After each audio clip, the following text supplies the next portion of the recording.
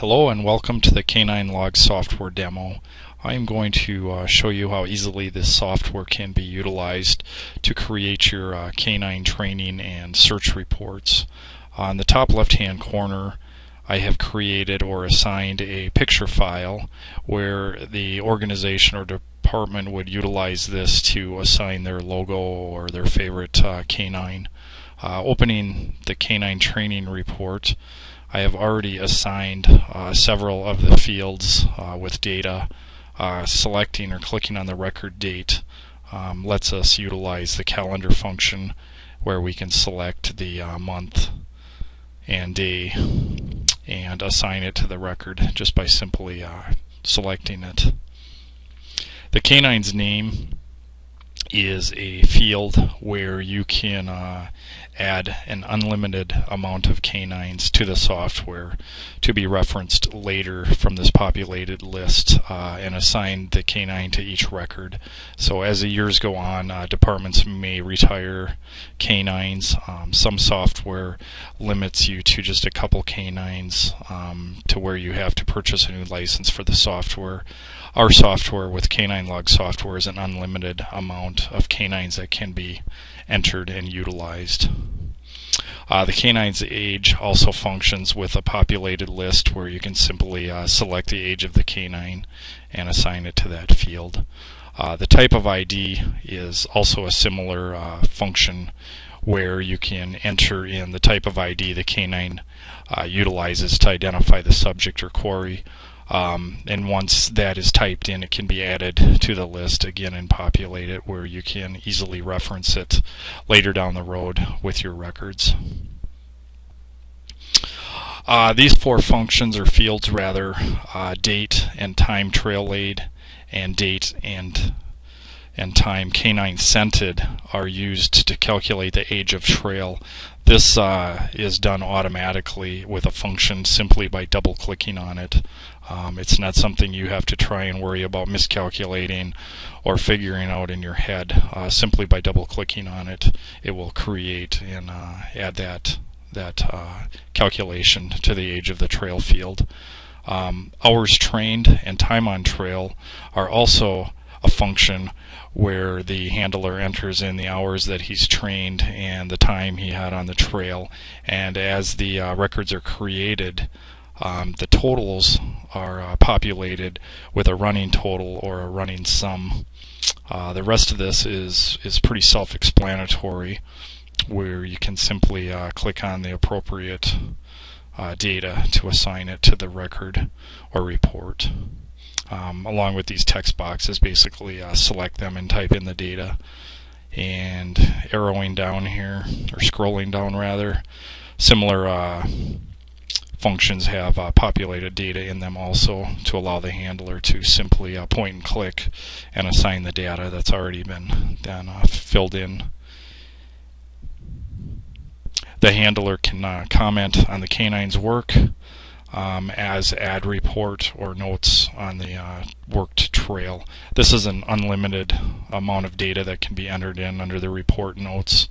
And scrolling down, each record can have assigned a unique map or JPEG file, whether it's from a GPS or another means or source. Each record or log ID can have a unique map assigned to it.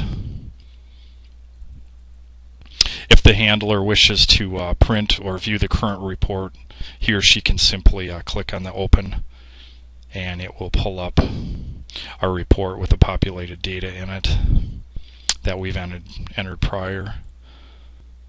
And if I arrow over, it will pull in the GPS map also that was assigned to that record or report.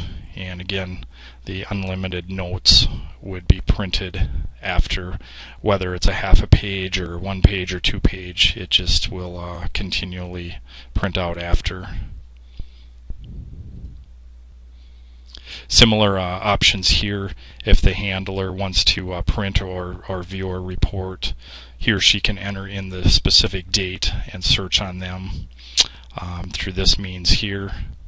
They can narrow it down again by entering in a certain date or entering in the canine's name. If they wanted to list all records for a specific canine and print them, they could.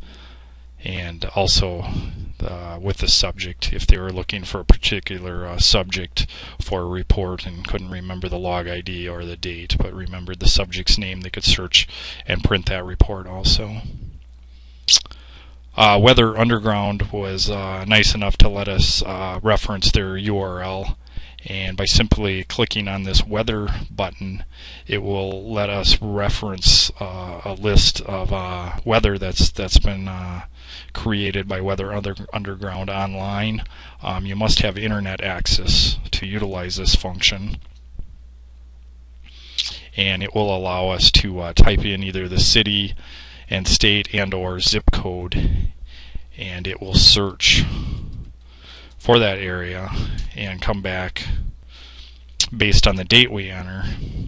I'm going to go back one day though, because sometimes for that specific day, or if it's late in the evening, they don't have anything entered in for that day yet, so I'm going to back up here a bit.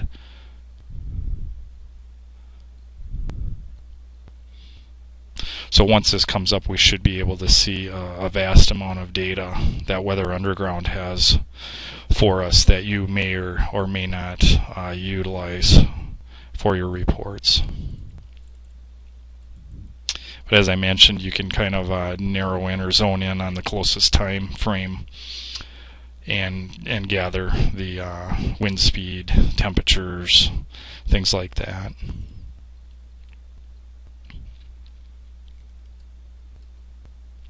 If I close this training report, we can open the actual canine search report, and that works similar in the same means.